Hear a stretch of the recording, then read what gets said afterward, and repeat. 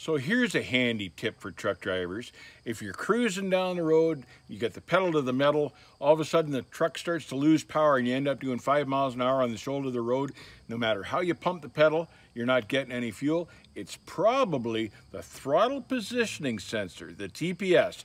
It's easy to swap.